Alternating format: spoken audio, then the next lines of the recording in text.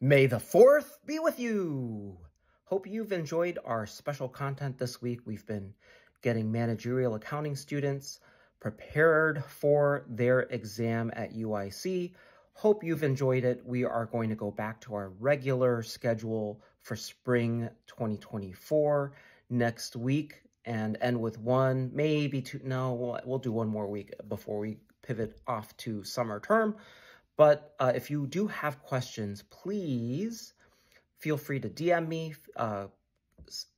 put some comments and questions attached to this video or other videos, and I will get to as many questions as I can as you finish out your spring 2024 term. A question that I received in the past week has been about balance sheet and income statement. So I want to do a quick synopsis of how I usually teach it in financial and intermediate accounting. So balance sheet is usually the first financial statement that we teach or that you learn. It is as of a point in time. So as of December 31st, 2023, as of March 31st, 2024, as of April 30th, 2024, it is going to be as of a particular and specific date.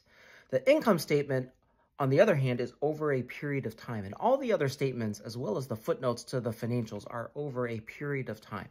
So for the quarter ended March 31st, 2024, for the year ended December 31st, 2023, those are examples of periods by which the income statement will explain what information kind of goes through for the company. So a balance sheet, we have the classic accounting equation: assets equal liabilities plus owner's equity.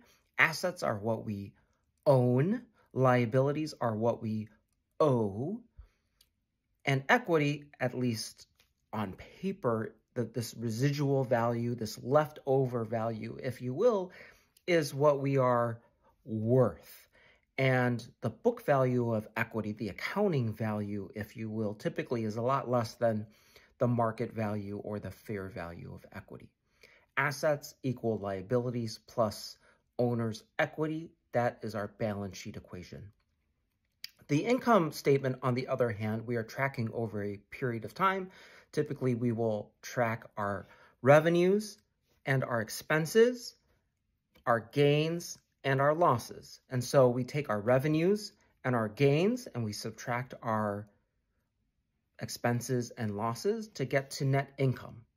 And so if you are trying to prepare financial statements from a trial balance, usually it's in the order of assets, liabilities, equity, revenues, expenses.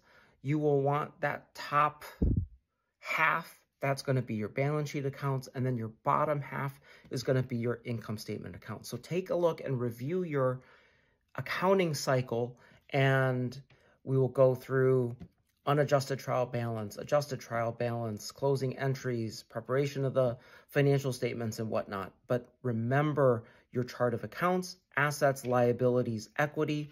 Those accounts are on the balance sheet.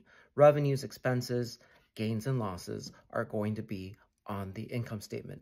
Again, if you have more questions, please DM me or ask or throw comments into this